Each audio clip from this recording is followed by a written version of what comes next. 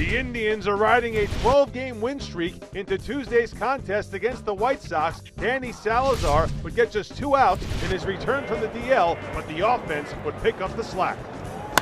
And that's driven to deep center field.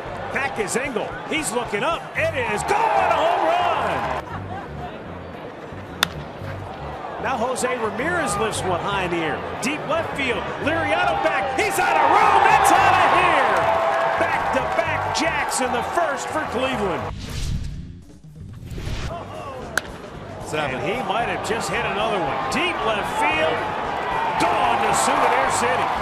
Jose Ramirez with his second home run of the game ties it at 4. And the pitch.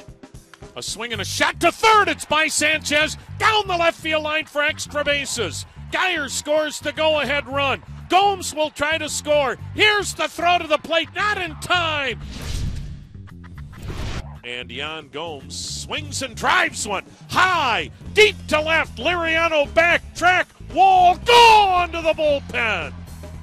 There's the game breaker. The Indians win again. 9-4 is your final. With that, Cleveland extends to a 13-game win streak, and Jose Ramirez is batting .500 with 15 extra base hits over his last 9 games.